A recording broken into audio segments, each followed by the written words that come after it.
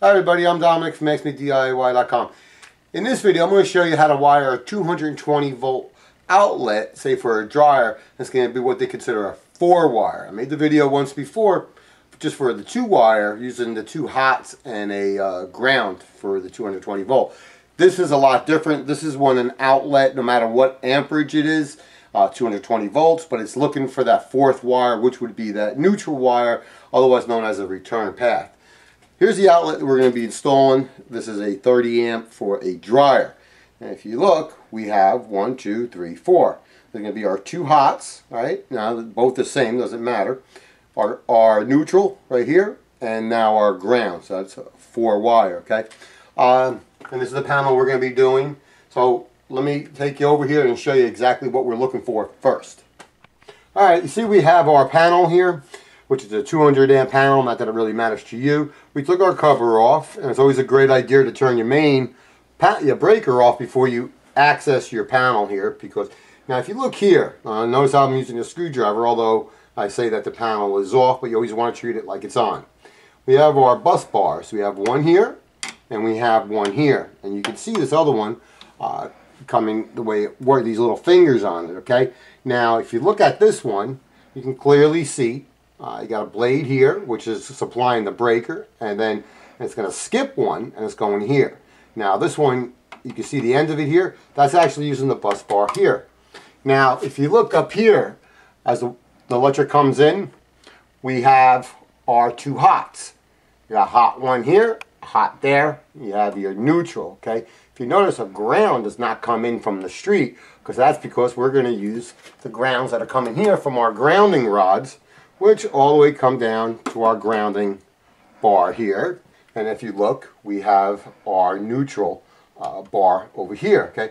They are connected together in here, which is, code, you need that, okay? That's different time, different story.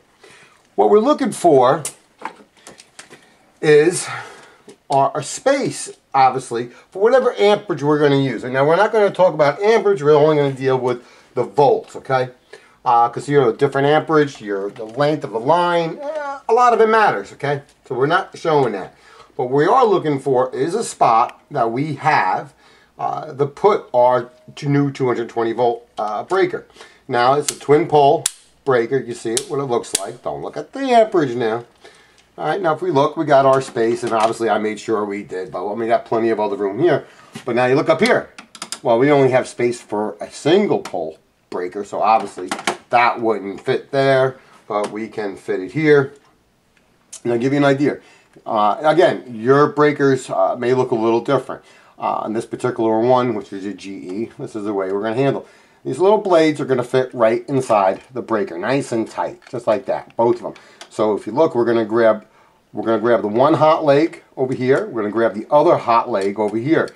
Not 2 different phases. This is all a single phase unit, but it's just 2 different legs, 110 volt each, which is going to supply, you guessed it, 220. Okay, we're going to put our breaker in like that. Nice and firmly put, making sure that it's off. Next step, we have our wire. Okay, our wire, again, is dependent on the amperage. If you look at our wire, this is going to be for a 4-wire. We have our black, which is going to be hot, coming from our one leg. Our red wire, which is also going to be hot, coming from the other leg. Now, I already started putting it in and decided to make the video, so got a little bit started here. And if you look here, we got our white wire, which is our neutral wire, which is going to our neutral bus bar. If you look right in there, you can see it's nice and secured, okay? Our ground wire, I had done the same thing. Here it is here, and it's going right here to our ground bar, okay? Now, let's go back to our breaker. Our breaker, now, let me pull this breaker back out so I can show, just turn something off. Oh, that's okay, the whole panel's off, right? Okay, check the breaker out. These are our hot legs here where our wire is going to go in. This is what we're looking for it to do. We're going to put the wire in there, and the other wire in the other one. And we're going to tighten these screws up nice and tight so it's not to make a bad connection, but we're not going to tighten it like we're putting a car tire on. Now, Pay attention. I already stripped this wire here. Now pay attention. Look closely on that when I put that in. You see that? If you can, only a little bit, you can see. You know, you want to know that you are indeed making contact with that whole wire and that you're not too short here where you're actually putting that screw and it's hitting half the wire and half the sheath of the wire. You don't want to do that. Very important you do that. That's another way to cause some fire. So I'm going to go throw this breaker back in here and start connecting the wires on this side, and then once I'm done with that, then we'll start with the actual outlet itself.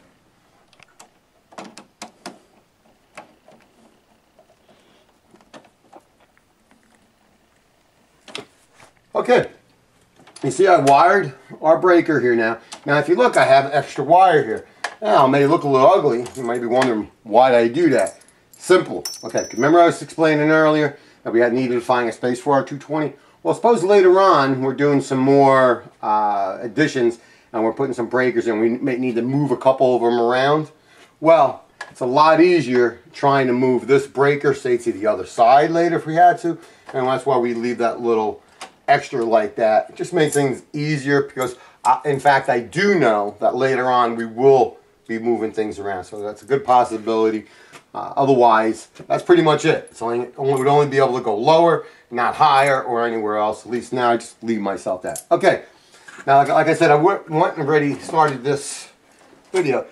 Here, you have your little punch outs all over the panel. Right here, we punched out our little plug, and we have a Romex connector. This is what I, oops, dropped my little nut here. Well, not my little nut, but the nut for the, you get it, right? Okay. Anyway, so this is our Romex connector. I punched out our box. Now this is our big little metal box right here. This is what we're looking to do. We're looking to put it into the right size knockout there and put the nut on. How we install it on the wire, which is a lot easier, I feel, doing it on the wire. I guess it all depends. If you look, we're going to leave about 1/4 inch of sheath showing past this Romex connector. And that's, I mean, for a lot of reasons. Obviously, this is metal, so we're clamping down on it. So what we don't want to do is, again, inadvertently squeeze down over bare metal. If that was the case, because we cut the wire too short or something. And as well, a lot of electrical inspectors will fail you if they don't see that, simply because they can't tell where you are in relationship to that, okay? Did you cut the wire too short? Blah, blah, blah, okay? So that's another good reason on that. Now, I made it tight, snug. I mean, we're not towing a car yet, so I didn't cramp it down that tight. All right? Now, got it like that. All right, I already cut and sized the wire. So we're gonna throw it in the box here. Now, this is really thick wire for what we're using, which of course, you know, we need it, right? Why? Because of the amperage we're going to be pulling. Okay, we got it up in there. It's pretty strong. Now we're going to get the nut like that and put the nut on. Now this is a metal box. When you're dealing with the bigger, heavier wires, that's what you're looking for, is the bigger boxes. You're not going to get a plastic box for it. I mean, you're not. And we want to tighten the nut up. Just get a screwdriver and little edges on it, and you can, like that. Kind of important, you want that nice and strong, because if the wire was to move, get yanked, you know, you want to keep it there. Alright, now we're going to get on to doing our outlet. Now it's really simple. I mean, this whole video is probably going to take 10 minutes, but in actuality, it's actually like a 5-minute job. I'm not talking to anybody. One more. Let's go over the wires here. Our ground wire. Our hot wire, our other hot wire. And now, this is our neutral wire, okay? Real important, especially if you have the newer stoves, the newer dryers, that you have a lot of the electronic stuff on the dryer, all those little computers and stuff like that. Well, they're not necessarily operating at 220 volt. They're going to be operating at 110 volt. So, essentially, this is what we're doing. If you take, you know, a neutral and the hot lead right here, You bring it all the way to the dryer, and that's what the dryer is going to use. It's going to take a little piece of the neutral, then take a little piece of the hot. That's going to give it the 110 to where it wants to use for the computers and stuff like that. But your heating elements for your electric stove or oven or your dryer, no, they're going to be using these two hots for the 220 volt. Okay, so let's show you how we actually connect the outlet and all that stuff and then test it. Okay, now we are all ready to do our connections to our outlet. Now remember, the panel is off, it's been off, and so we don't have any threat of getting electrocuted here. Make sure the breaker is off, or actually don't even put the breaker in yet. You can actually do that last, which probably would have been a smarter thing to do. But who said it was smart? Okay, let's look at the outlet again. Now this one here is a 30 amp one for your dryer, okay? I'll put the right way up. You got your two hots. You see these both look the same? Okay, well, left side, right side. These are the two hots. So we're going to be connecting our red and our black one. This bottom one here is our neutral. This one here is our ground. Look at the ground here, okay? Here's our screw. We're going to put the wire in. If you look here, and it's grounding the metal plate for this outlet, which essentially is going to ground it to this box and whatever else, and the actual dryer itself. Now, I always like to start with the two hots. Why? I don't know. Get them out of the way. You look, both sides, turn it around, both sides, in this case. Now, if you look, these are where we're making our connections here. Put our one lead right in there. Again, making sure you cut enough of the covering of the wire off. Tighten the screw down. Okay, making it, snug like that for the moment. Put our other hot lead in. We're going to make it snug for the moment. We're going to get our neutral wire. Okay, if you look there, remember the center. We can go back to it. Okay, the bottom, center, over here. Like that. All right, we're going to snug that down. Okay, snug it down. Now our ground wire, which is coming over on the side here. Okay, and we're going to snug that down. Okay, what I like to do, snug them all down like that. Make sure that they all look good. Now I want to tighten them up pretty good because we don't want to make sure we don't have a loose connection. We want to make sure they don't come out. All that good stuff, okay? So real important here. And believe me, you think you'll have them tight enough, and I'm going to show you just in 1 second how you can screw this up real good. Okay, now if I would have cut this wire a lot shorter, it would have been a lot harder to connect this or service it later on, but it would have made it a lot easier to fit it into this box. If you see here, well, it's going to be a little difficult. Well, another reason why I want to keep these wires nice and tight. I'm going to shape them to go around the box in there.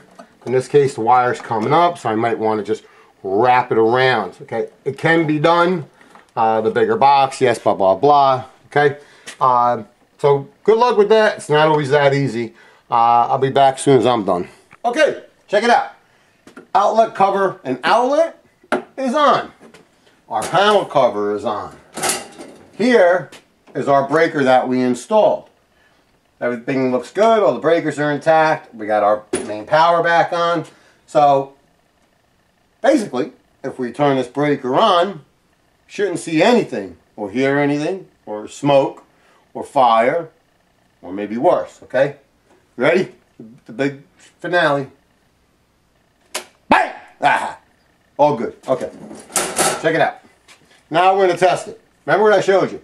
You have our ground, our neutral, and our two hots, right? It's on. It's live. So all those people who want to yell at me. It's a tester. We have to test it on. Okay, check it out. Let's get a close-up of this, okay? We have our ground wire. Doesn't matter which one. No. We're going to pop that into our neutral, actually. And if you look at our tester, we're lighting up 120 volt, okay? We're going to go to the other hot over here. Now we should also have 120, Okay? Now, if we just leave that into our hot, hard to get in there with this tester, and we can go to our ground. Okay? Also, this thing's hard to make connection in here. Okay, also 120. Now, so we're checking all our connections, okay? We're going to go to our other hot. And we also have 120. Okay, honky-dory. But the video wasn't to show you how to make a 120 volt outlet now, was it? 220 volt. Now this is how we test it. Now, if you've ever been shocked by 120, it'll wake you up, right? Now we're going to be putting this into 220. So just be a little bit more careful. So we're going to go to each leg, and now we're looking for this light right here to tell us 220 volts. And there we go. You see both of them are lit up, telling us 220 volts. See how that works? So, pretty good. Hey, one more thing. Check it out. Go to the ground. Go to the hot lead. 120 volt. Go to your hot lead. Go to the ground. See that? So it's also testing the grounding of our actual box. Real important, okay? Anyway, that's how you install, in this case, a 30 amp, but what we're really looking for is 220 volt outlet using what's called a 4-wire. So we have our 2 hots, our ground, and our neutral. What's a neutral? A lot of people ask. It's a return path of electricity that say cannot be used. Something like that, okay? But we're not going to get too technical. That's how you do it. Don't shock yourself. I'm Dominic from XBDIY.com. Thanks for watching.